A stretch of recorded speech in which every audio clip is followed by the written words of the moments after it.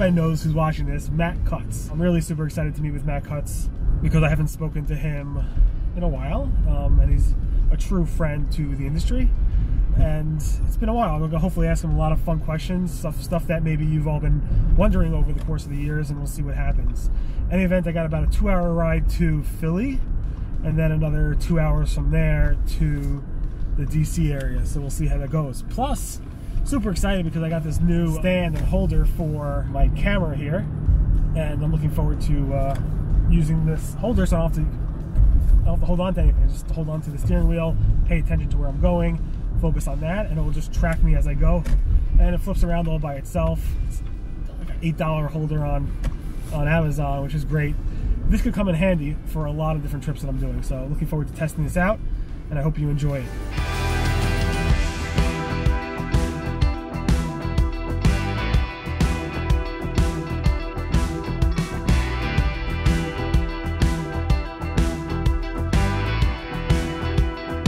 Still got about another hour and 50 until I get to Philly, and then another 2 hours from there until I get to DC. Why don't I fly? I don't know. I like driving. I can talk to you guys more while I drive. It's less awkward for me because I'm by myself. I'm talking to a camera. But in general, I also like to drive.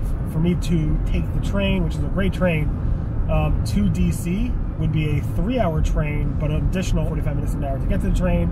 Plus each way I think is like as much as a flight, or more than a flight to be honest. And this also gives me the ability to stop off in different places. I tweeted about going to DC. If anybody wants me to stop off and, you know, hit a vlog with them, that'd be cool. I already got one person who's coming to the hotel on Tuesday morning before I interview Matt to speak with them about what they do in the SEO, SEM world. So hopefully I'll have a bunch more as I drive saying, hey, do you mind either coming to the hotel or I stop off on the way there or the way here. So it gives me the opportunity to make more stops, take more breaks, and hopefully chat with more SEOs or SEMs on the way. Anyway, got some time to go. Speak to you as I head out, as I hit different states. I'll keep you posted, and I hope you enjoy these vlogs.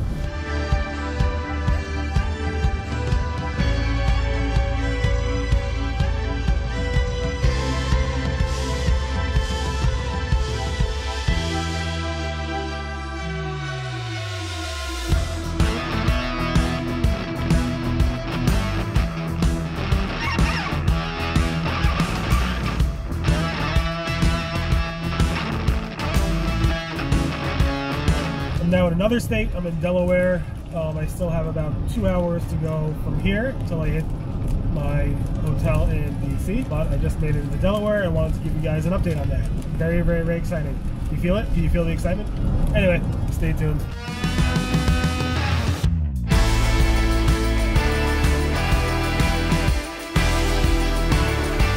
Alright, so I just made it into Washington, DC, the District of Columbia. And I think I'm about 15 minutes away from the hotel. Progress. Should be there around 9:05 p.m. Which is pretty good timing, I guess. It took a little longer than I expected. Looking forward to tomorrow. But I think it's going to be a good one.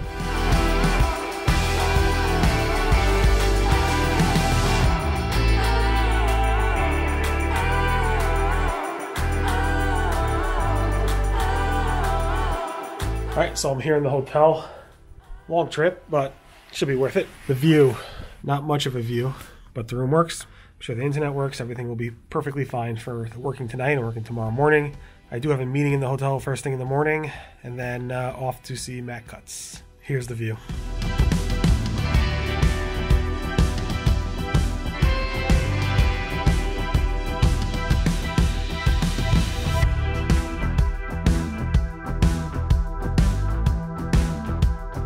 Driving over towards the White House now to meet with Matt Cutts. Looking forward to this meeting more than most, so it should be fun. All right, so I'm walking to the meeting spot where I'm meeting one of Matt's colleagues in order to get into his office. A lot of security. I bet they didn't know I was stalking him for the past probably 15 plus years. In any event, almost there. The White House, I think, is behind me. Lots of government offices around here. Pretty historic place. Right here is the Eisenhower Executive Office Building. I think the White House is like straight behind it to the left. So they let me into the White House. This is not the White House, but close enough to it. Matt Cutts should be here in a few minutes, hopefully. It's a pretty cool space. This is one of the war rooms, I believe. Yeah, war rooms. And just so much history in this building, in this room. They won't let me record outside of this room, so I apologize. But maybe on the way out I'll record, and if they kick me out, they kick me out anyway, so no big deal. Looking forward to interviewing Matt. It's been a long time. I think it's been a couple years since I saw him. I saw him at XMX Advanced in Seattle, I think about 2 years ago. And now it's going to be, before that it was probably a few years also. So looking forward to catching up with him, talking about some things back in his old days at Google, and then talking about what he's doing now. Hope you enjoyed the interview. Speak to you soon.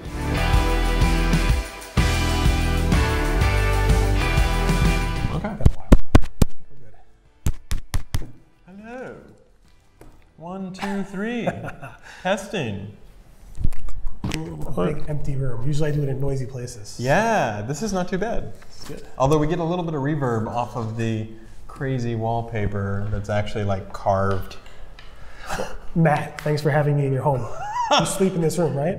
So this is the Secretary of War Suite in the Eisenhower Executive Office Building on the White House complex. And there's nowhere safer to sleep, so. It's pretty safe. So thanks for coming to the White House to do a little talking. I'm surprised to let me in, but I appreciate it. Thank you. Thanks again for having me. I appreciate it. It's been so long since, I think last time I saw you was at XMX Advanced. Yes. In Seattle. Yes, that's right. Probably about 2 years ago, maybe longer. It's good to see you again. It's good to see you too.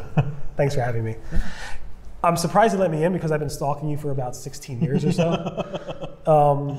And it's just amazing what you've done over your career. So let's talk a little about that if you can. Well, I've been wanting to interview you for the past few years or so. You left Google unofficially in 2014, and then officially in 2016, I believe. 2016, yeah. So let's go back even before that. Let's talk about your childhood. Okay. You were born on what date, and what's your social security number?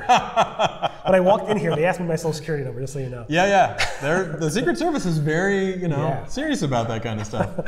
So, it was interesting. I grew up in Kentucky, had a great time. Eastern Kentucky, so like running around the mountains and, hiking on trails and stuff like that. Dad was a physics professor, and Mom was an evangelical Christian, and so got an interesting combination of different points of view and a good respect for different points of view. And you have a big family, or you were just? Got one older brother. He's a mechanical engineer and an electrical engineer. He's at Lexmark right now, so they make the laser printers. And cool. That's funny because my father, for years and years, he's a chemical engineer. He worked at Pitney Bowes making ink until he was pushed by my mother to work in more of the corporate space to make more money. But my grandfather was a printer. It's amazing. Yeah, it's like we have some type of family history. Yes, it's like before there were computers, we had typewriters and all this kind of stuff. Do you still have a typewriter? I don't. Yeah, it's funny. These props they'll put in these videos, these cool vlogs. They'll put in typewriters just to make it look like it's cool. Yeah. But in any event, I don't know if you remember. I once said you kind of reminded me of my older brother. Really? That? I don't know if I wrote a blog post about that years ago. You actually commented on it on my personal blog. Not sure why I said that. Well, maybe in a good way. Not like the profile. Not that I felt you beat up on me or anything away, but it was more of a good thing. So, all right. So you grew up in Kentucky, and you obviously went to school there. Yeah.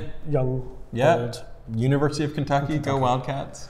Cool. And you studied what? Well, I got a degree in computer science and mathematics because it was super easy to just take a few extra courses and get a math degree too. Okay. But didn't you do graphic design at first? Well, I went to UNC Chapel Hill where it was like computer graphics and virtual reality, and they had this cool thing called a highball to track for virtual reality and inertial tracking and accelerometers. This was the 90s, right? So virtual reality markup language. And then at some point I realized I didn't have to do that work, someone else would do that work. Cool. So when you graduated, I guess, university, what was your first job that you could talk about? So the first job I ever had was working for what they call the Department of Defense at Fort Meade, which is the National Security Agency. I drove past there. Yeah. Don't go on the campus unless you're allowed. There was a cop car that I tried. They stopped me. They take it very seriously. And I mentioned your name. They said no. It doesn't work like that. Unless you want to visit the National Cryptological Museum, which you are allowed to go and visit. It's like one little corner of that whole campus. But so actually in the 90s, when I was a college student, did what they call co-op tour. So go to school for a semester and then work for a semester and alternated like 4 or 5 times. And you can't talk about what you worked there. They would really prefer you not to. So it's always a secret. Yeah. There was a lot of rumors about it. I remember like whenever like there was an update, Google would do something, you'd be like, oh, Matt Cutts, he worked at an NSA, so he must have been whatever. Again, college student intern. Don't always get a lot of good stuff done when you're a college student. So you were there for how long again? So 4 semesters of working up there. Okay, and then what was your first, I guess, real job, if you want to call it real? Google. Because I went UK, you finished your degree. Grad school at UNC Chapel Hill, got my master's on the way to the PhD, never finished the PhD. Left the PhD program, much to my father's dismay. He's still upset about it. He still is. He's like, you could go back and get your PhD. You can. You should do that. I probably won't happen, but it's a possibility. But left that to go work on that crazy Google thing in Google 2000. Thing. That must have been fun those days.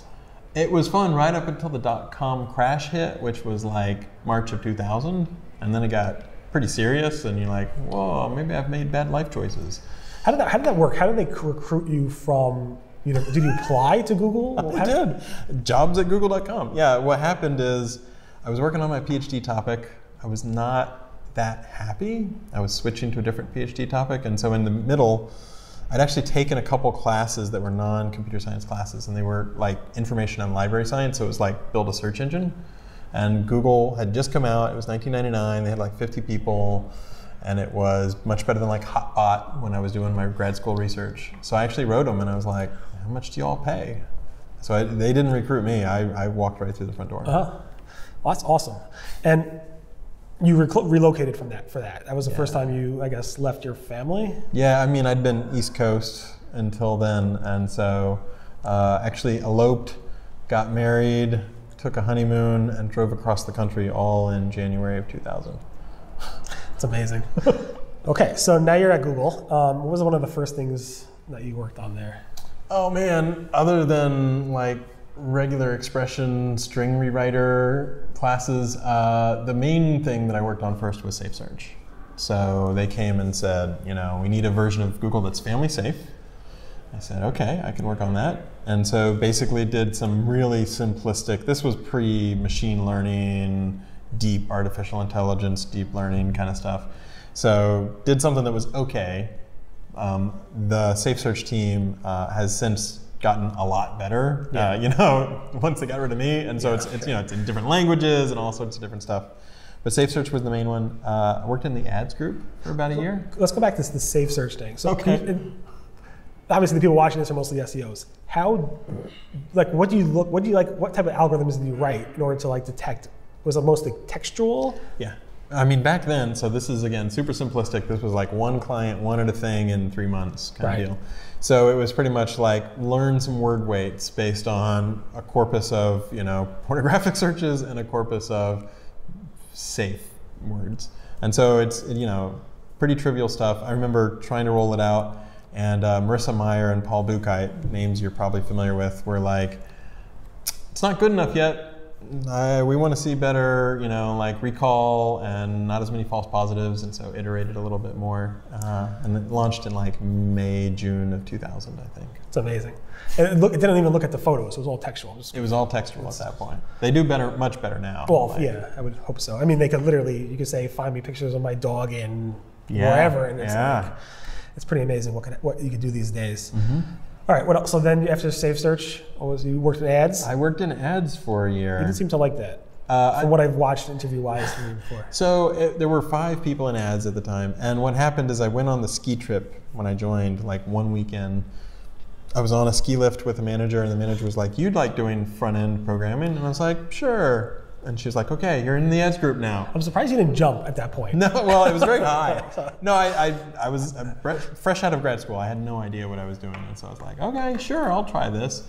And like, great work. Got to work with really fantastic people, but carrying the pager. So if this one machine, it was called F41, went down, then Google wouldn't make any money. Like it was all on one machine at the time. And so like all of that stuff, like working on geolocation, it was a bunch of fun stuff, but I was glad to get back just in time to help start the quality group. And then, so that was the next thing, was quality. Yeah. So there was a guy named Wayne Rosing, and I was like, hey, I really feel like we need to concentrate on the quality of Google search. And so there was like 8 people around a ping pong table, people like Jeff Dean and Sanjay. And what made you feel that reason to actually work on quality?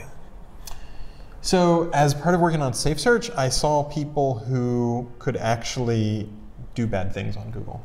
So there was somebody that had an expired domain that still had PageRank.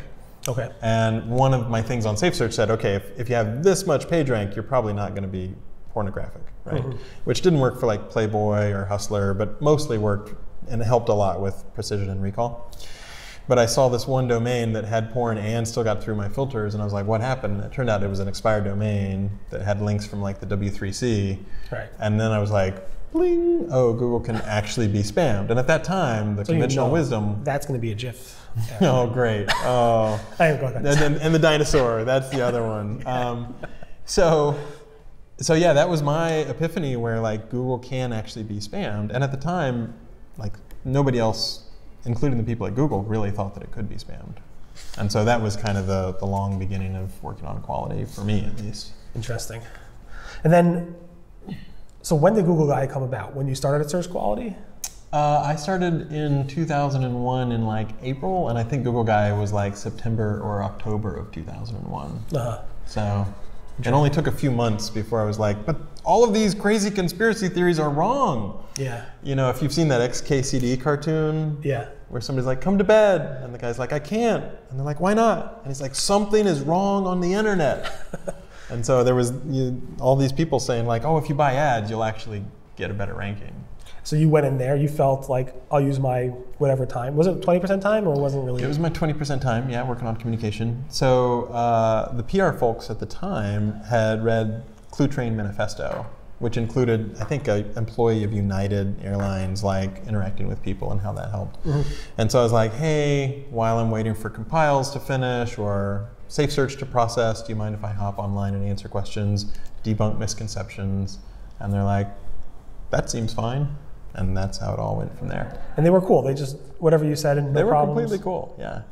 Interesting. So so you felt the need just because you saw a lot of misinformation. That's why you did it? Yeah, it was a lot of misconceptions. And it was interesting because like the story of this is an engineer who eloped to join Google was one that got me in front of a few reporters. Like the PR team was like, hey, this guy's got a few stories to tell. Listen to how he eloped to join Google. Which then I think increased their confidence. They were like, oh, he doesn't stick his foot in his mouth more than like 2 times a day. And some folks might do it 10 times a day. So by the time I wanted to post online, they're like, all right, that seems okay. Yeah, you were pretty, I mean, in terms of community, I've followed and stalked a lot of Googlers over the years. You were very polished. I mean. I made a lot of mistakes back when there weren't that many people paying attention. So I remember referring to SEO as like watching people juggle chainsaws, and like it's entertaining when it goes well and really bad when it doesn't go well. But most of that is lost in the mists of the webmaster world. So people don't know all the bad, things I said. I gotta that dig that up polish. now again, but. And you also eventually started commenting under your own name, I guess, because you wanted to like kind of phase out Google Guy. Well, whenever you're commenting on someone else's forum, you have to worry about what happens if that forum gets bought or sold. What if they delete old posts? What if they decide to do whatever? And so it just seemed easier. Everybody was starting a blog. Right. And so I was like, okay, I'll start a blog. That was like 2005. Right. I guess what was why was it necessary for you to work on spam? I know I heard videos where you were talking to people and you're like, everybody in Google is like, we don't have spam problems, we're unspammable, you can't infiltrate us. Yeah. Was it, you mentioned earlier in the video that it was, you saw things when it came to that domain expiration, with image search and stuff like that. When did these people who said in Google, we don't need this, when did they say, aha, we actually need this? Was there one example? Well, so from 2001 until 2003, we were working, and there were multiple people there, who I won't call out by name, even though I want to give them credit because I want to protect their privacy too. But multiple people were thinking about the quality of search at Google, and it sort of kept happening through 2003. And then in 2003, lots of stuff started to go badly, in my opinion, like as far as search quality and spam.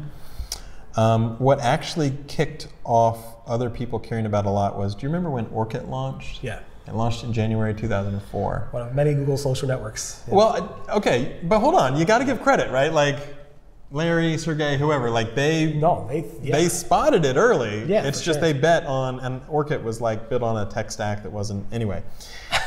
I'm not going to get into too much. But it was detail. very popular in Brazil, I think. So. It was. Like, I think if there were a lot of choices made where it could have been even a lot more successful than it was. Anyway. Right. But Orkut launched. This was early 2004. Right. And a bunch of people on Slashdot were like, why is Google launching a social network instead of working on the quality of its search? Yep. And so I think that even got up to like, you know, like a founder of the company who read that on Slashdot and was like, okay, we need to declare code yellow. Like, we actually do have to take spam seriously. And that's from there on, we had good approval and executive support to kind of make things better. Interesting. And that's happened numerous times over the course of Google, where you had to go through these steps, and like a Wall Street Journal wrote something, or major publications wrote like about the quality of Google, and then you came out, or Google has come out with, you know, I mean, you got different algorithm updates over the years. You got to have the mental model right, which is Google wants to do the right thing. It wants to return the best information it can to searchers. You know, if you type in X, you want information about X or answers that solve your dilemma. And what happens is they also read the news. Like, they read news.google.com and they read the Wall Street Journal and the New York Times. And so when somebody comes out with some article that says Google does this horrible thing, I mean, Googlers are actually pretty responsive, like about whatever topic it is. Then they try to say, how can we improve the algorithm, make search better? That was the biggest gut check, one of the earliest gut checks. But there's been many, many times when somebody will get a story, it percolates, it goes viral. It doesn't have to be in a newspaper. It can be online. It could be in, you know, in your blog, right? And then people take that data point and they try to make it better. I used to have a link. Search Engine Roundtable used to have a link on the Google blog. That's right. And you got rid of it. I used to as well. You used to too, right? Yeah. It's true with these blog rolls, and nobody does that anymore. Blog rolls. The good old days. Yeah. To edit this a little bit. No, we don't. One take. Do it all. Do it all. Do it live. There was a question I wanted to ask you. So, it was related to this, and I'm now going to have to cut this out. It'll be jaggeded. Abort. Anyway, we'll get back to it. Why was it important for you to open up dialogue with the SEO community? Not just the confusion. It was not. I mean, people were taking advantage of Google, manipulating Google according to the guidelines. Yeah. And you had open dialogue with many people who were openly out there. Yeah. You know, manipulating. Well, it was. I mean, there's a lot of reasons.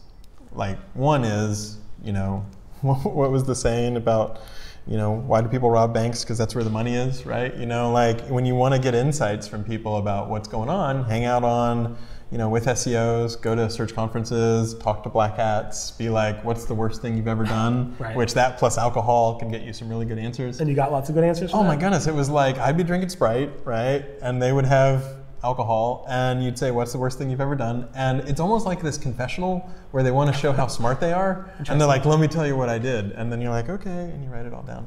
So your famous little notebook. Yeah, I've still got a notebook. You still use it? Yeah, of course. You know, now it's field notes. Right. Yeah, awesome. I continue to iterate and improve. But so getting information was one. You know, it was also a source of goodwill. When people know that they're being heard and valued and respected, then they're more likely to like give you a chance the next time something goes wrong, right? So there were a lot of great reasons. I remember going on a walk with you in Vegas from the conference to some other place. Yeah. And I think that's when you first told me about the search quality raters guidelines and how you're really pushing. Mm-hmm.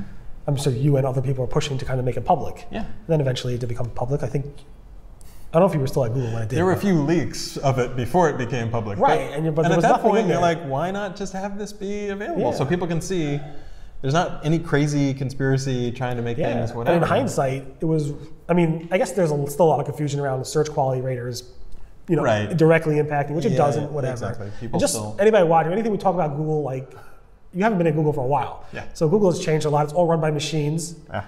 Everything that's wrong with Google is John Mueller's fault. I'm just joking. No. It's just Gary's fault. I'm not trying to speak on behalf of Google in any way, shape, or form. That's not my place. And we're not going to go through any algorithms and stuff like that, although I really do want to ask you about Florida, but it's not going to But that was one of the major, I think Florida was around 2003 also. It was 2003. What do you think about the names of these updates when people like SEO started naming these things? Well, SEOs did, and also sometimes Google did, like caffeine. Well, that was an infrastructure update? Anyway. Yeah. Nice try, though. Nice try. Yeah. But I mean, it's fascinating to see what kind of names land, you know, penguin and panda. And well, you guys named Panda, I think. Yeah, but it is fascinating. Yeah. It's nice to have a name. Now Danny Sullivan's there, and he's like naming them really boring names, Danny. Thank you very much. Yes. Web 3.0 dot subsection 27A. Like a NOV dot 2019 search core ranking update. It's like doing your taxes or flossing. Like, you need to have a cool name. Give us back our cool names. Any event, was it ever awkward, you know, meeting face to face with these people? I mean, usually not. Like, right, people, they wanted to talk, they wanted to communicate, they had a story or a complaint or something that they wanted to share, and we wanted to hear that. So I loved going to search conferences, honestly, because like you could come back and be like, look at all the insights I got. Everybody's like, do this and do that. Like that was super, super helpful, and it carried a lot of weight within Google. So obviously, remember the cutlets. Yeah. Is that awkward? Like all these people just like swarming you? I think that you have to. That was ironic. That was a joke. I don't think that was a real thing to have the cutlets. So. Oh, the name cutlets is a joke. Yeah, yes, yeah. But people did swarm you at conferences. Well, just they would swarm any Google person, right? You know. Maybe. Yeah. I mean, there are people like search conferences, Googlers that got swarmed. Yeah. Yeah. But I remember like PubCons and XMX events is where there would be literally like 50 people plus waiting to talk to you. Well, because you told people secrets and they had unlocked them. or tried to interpret things and you know the best way to view things. But it was interesting to do panels and feel like one of the more important things that I could do was like to stick around afterwards and try to answer questions. So I think, you know, even if something doesn't get covered in the main session, to be able to be like, why would this happen? Yeah, and I think that's why a lot of people in the SEO industry really, you know, felt close to you. I mean, you kind of had that personality where people. I mean, so whenever I left Google, I tried very hard to make sure I unfollowed basically everybody who does SEO, because I was like, I got to get some distance from that. No. You still follow me. I don't know if it's by accident. Yeah, but for the most part, I'm like, I don't want to talk about you know 302s versus 301s, and that's not my place anymore. It's important to leave it to the people who are doing that. So I started to follow comedians, but like I absolutely do see people tweeting all the time, including people who I don't follow on a day-to-day basis, and I'm like, I'm wondering how they're doing. I'm wondering how things are going with them. Yeah, it's a family. You've been part of the industry for what? How long? 15 plus years. Yeah, so it's a family. Yeah. Anyway, did any of your family members make you angry or upset? SEO family members. Sometimes, sure. Whenever, for example, if you ask somebody, "Are you okay to talk about this off the record?" and then you feel like they blog about it, yes, you know, which happened a couple times. Yes. The vast majority of the time, if you ask, look, I'm willing to discuss, you know, what I think might be going on with your site, or give you some insight not about your specific site, but why Google might do something one particular way. They'd be like, okay, let's just talk, you know, off the record about that. But every so often you'd have one person who's like, I know I said I wouldn't talk about that, but guess what? I just wrote a blog post about it. Boom, here you go. Yeah, it still happens. It surprises me that people will be like, all right, let's have an off-the-record thing. This is obviously on the record, it's on video. Mm-hmm. Yeah. But one of my policies when I was writing was I won't, even if somebody tells me something behind the scenes, and they say it's okay to write about it, I won't write about it unless they publicly post it on a forum post or Twitter or social media. Because I want to be crystal clear. Yeah. And I think that's one of the reasons I've lasted so long in blogging. So for now. You also have a thick skin. You got to have thick skin, and you must have a thick skin. You get practice with that. Yeah, I mean, you probably had many death threats. We have lizard skin. There was one mix-up. Mix-up? Yeah. There was one mix-up where I went to a search conference, and somebody was like, "Can I talk to you one-on-one?" And I was like, "Okay, sure," because that happens a lot. And we go outside from the search conference, walk a few feet away from everybody else, and he says, "Where's my money?" What? I was like, I don't know what you're talking about. Like, I've never met you. And he's like, "Where's my money?" And I'm like, I don't know what you're saying. Okay. He said, look, I gave you, I forget how much money it was, $10,000, $25,000 to fix my Google problem, and it didn't get fixed, so I want my money back. Seriously? Yeah, and I'm like, I have literally, I have no idea what you're talking about. And it was a very uncomfortable situation, to the point where later my wife made me like start to carry a cell phone around. I hadn't carried a cell phone until that point. This was, you know, in the early 2000s. Wow. And he got back in touch like a couple days later, and he's like, I'm sorry, there was a misunderstanding. I was like, what happened? And he's like, I was working with this dude who said he knew who Matt Cutts was and he could get money to him, and so I gave the dude $10,000 to fix my thing, and he said he'd give it to Matt Cutts. And it turns out he didn't give it to you. And I'm like, no, why would you think I would take any money? Like, that's not how this works, right? That's not how any of this works. That's but crazy. Somebody had scammed that scammer, and he was like, okay, I'll give him, you know, this much money. And I can't believe that happened. That's it was a bad situation. Like, we were a little worried for a while about whether we needed to get like security for a few days or whatever. But like, I'm still shocked to this day that you never came to these conferences with somebody security. No, I mean, even that guy, after he realized he had been like bamboozled by a different spammer, like he apologized. He was like, I'm sorry, I threatened to, you know, cause you bodily harm. But he didn't hurt you. He didn't, No. It was just like a threat. Okay. Yeah. I'm sure you had multiple death threats. That was probably the most serious one that probably freaked you out. That was the funniest afterwards. I guess in hindsight, it's pretty funny. Nobody ever threatened you, like, if you go to this conference and I see you, you have to watch out, watch your back? Sure, not really. I mean, there'd be people. I got threats, like, if I'm going to see you at this conference and you better watch your back, I'm going to bring a gun and shoot you. I mean, not that I was worried. I don't think anybody's going to actually do anything. Yeah.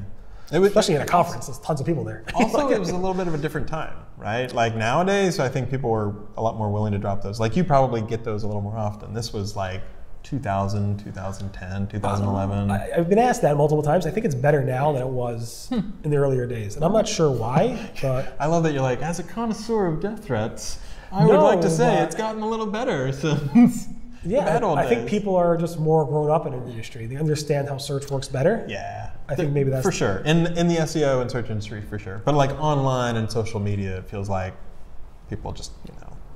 Yeah. Go off a little easier. Do you ever have any regrets ever opening up dialogue with the SEO community? It's all never. Okay.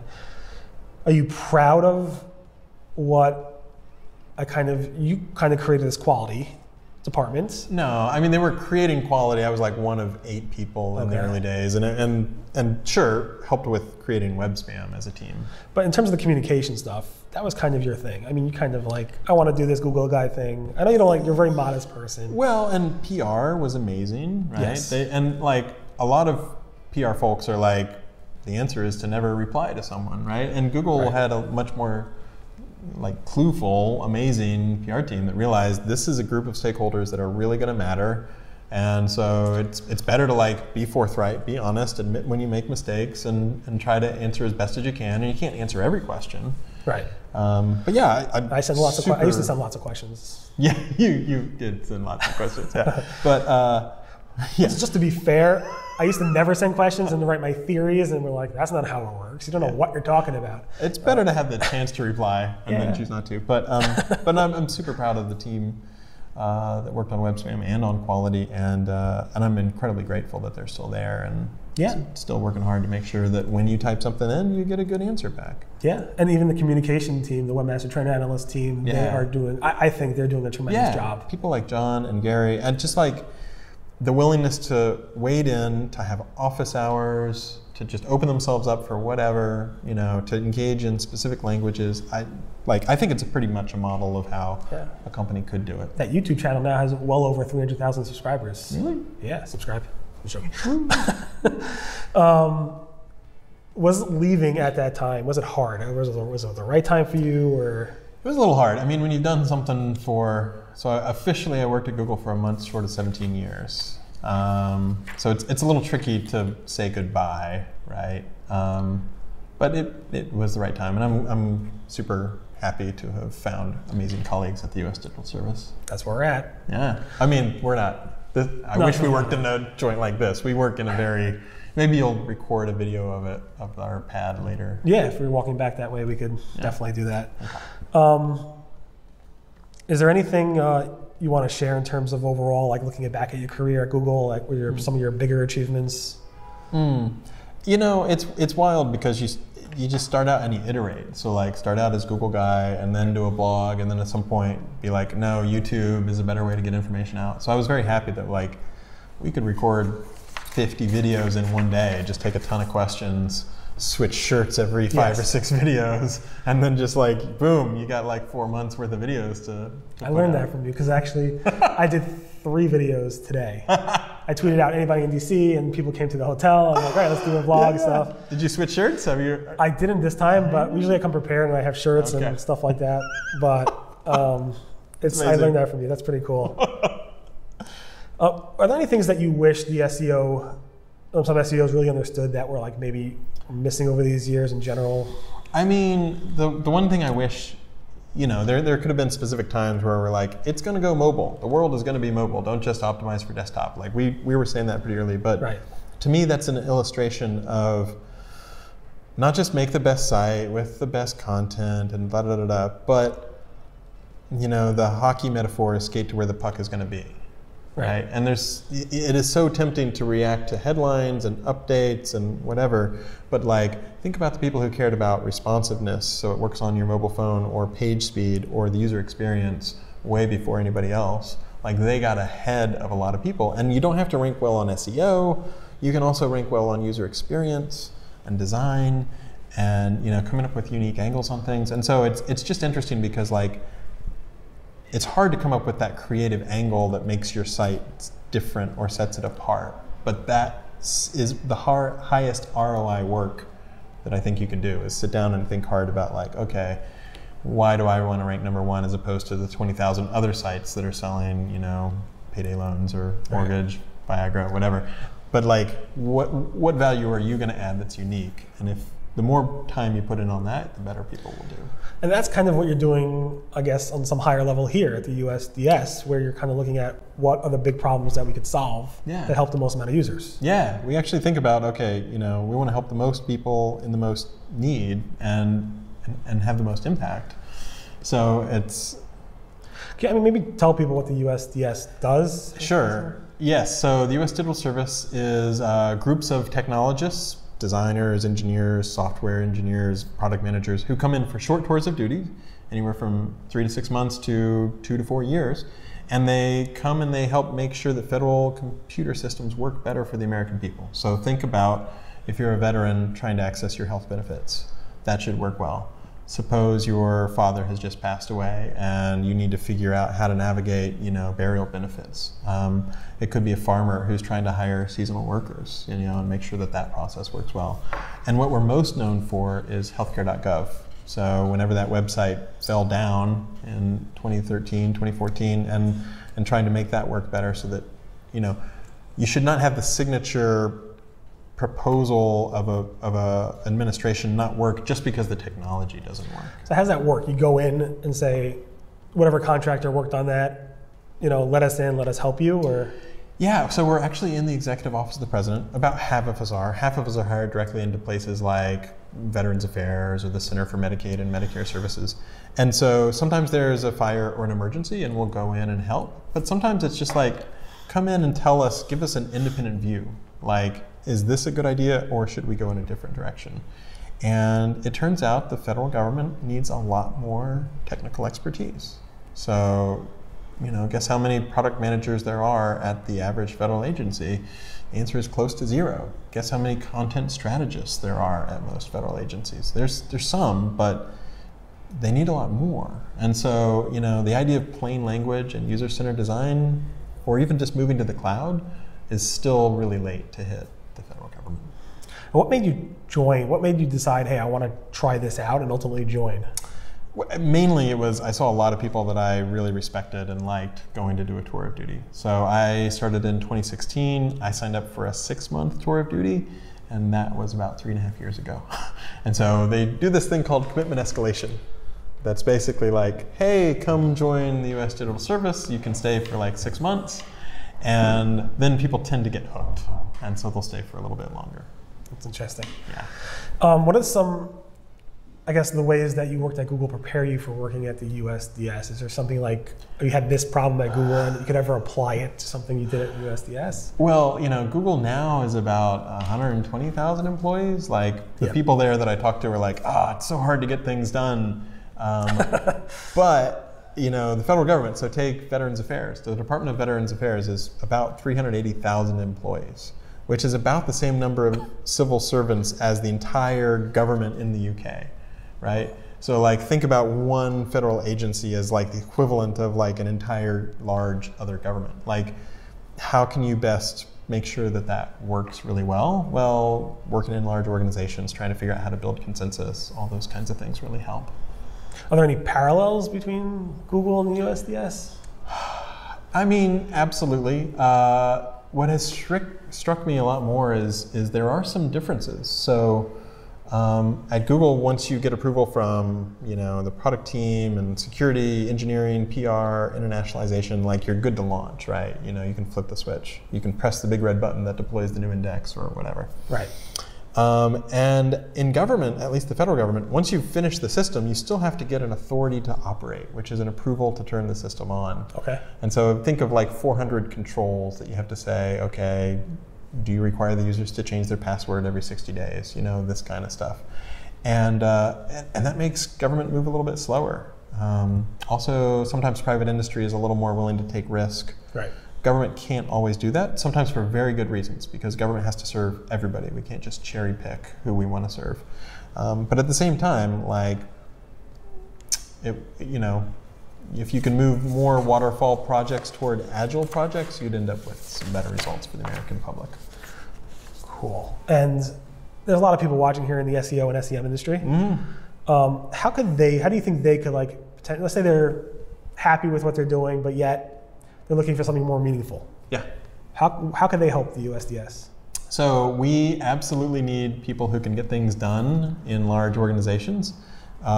Things like content strategists, for example, are extremely useful. So last year, for Veterans Day, the Department of Veterans Affairs rolled out va.gov, which is a brand new website that basically lets you message your doctor, fill prescriptions, change your address in one spot, and that percolates through dozens of VA systems. So it's like a much better user experience. A lot of government agencies have websites like Brochureware, where it tells you about the agency, but you can't actually do anything. Right. And so VA did a fantastic job of launching that. The U.S. Digital Service was delighted to help a little bit around supporting that. And having people who can speak for users, having people who can employ user-centered design, do user research, think about content strategy, think about plain language, like, you want to communicate clearly. Right. You know, that's a useful skill in the SEO space. And I remember going to search conferences and being like, hey, whether you want to call this particular person hyper intelligent or not, they are definitely shrewd. Like, SEOs are very good at getting results. Right. Right? And being able to get good things done in a large organization, like, it really matters. So I've had people in the search space reach out and say, like, hey, I was signing up for something for my dad, and the website worked better, and was that y'all? And it was us. We'd helped in some capacity with something. So if you're looking for something with a little meaning and purpose, we have that in spades at the U.S. Digital Service. And they go to, how do they apply? USDS.gov, specifically USDS.gov/apply. And Awesome. We'd love to have people. What's the page rank of the site, of the URL? Well, we're at .gov, so we've got a lot of page rank. Awesome. Matt, I deeply appreciate doing the video. I deeply appreciate everything you've done for Google, for the SEO community, for the community at wide, of course, even the United States. I mean, it's amazing what you've done in your career. You've been so instrumental in everything, and even my daily life. You're a good person. People look up to you, people respect you, and I think you deeply care about everybody, so I appreciate that. And from the SEO community to you, thank you, everything that you've done. I appreciate it. Man, I just thank you so much. It's good to see you again. Oh, it's amazing to see you. We should do it again more often. Thank you. Yeah, every 2 years. Boom. Bye. Thanks. So that's Matt Cutts. It's been a long time since I've seen him. Still an amazing guy. I do miss him terribly, at least being specifically in the Google verse, in the SEO community. I think I just miss him. I miss him a lot, and it was great catching up with him. So his office, which I just showed you a little bit before, is right behind me over there, and those buildings right over there. And the White House, trying to get you a good view of it, is right where I'm looking right now with my eyes. I'm gonna walk a little bit further. It's right over there. It's a lot of things boarded up. They're working on this new projects around it, but I don't know if you can see, it's right behind me right now. Over there is the White House. So he's literally like a few minute walk from the White House. Any event, appreciate Matt and his team giving me the time to talk to him, and I hope you enjoyed the interview. Don't forget, if you're looking for something pretty meaningful to do, you're towards maybe you made enough money in the SEO industry by spamming and jamming, and you're looking for something new to do, it's really, they do really amazing stuff that affects millions and millions of Americans. Anyway, back to New York. I'll keep you posted along the way. Bye. All right, so I'm on my way back to New York. It's gonna be about 4.5 hours currently with traffic, which is long, but I guess expected based on me going to be driving into rush hour everywhere. Hopefully the weather will hold up, and hopefully it won't be too wet and rainy on the way home. Hope you enjoy the vlog. If you like it, make sure to hit that subscribe button, the bell, comment below, and I hope you, like me, enjoy that conversation I had with Matt Kotz, because I really do admire the guy. Speak to you soon.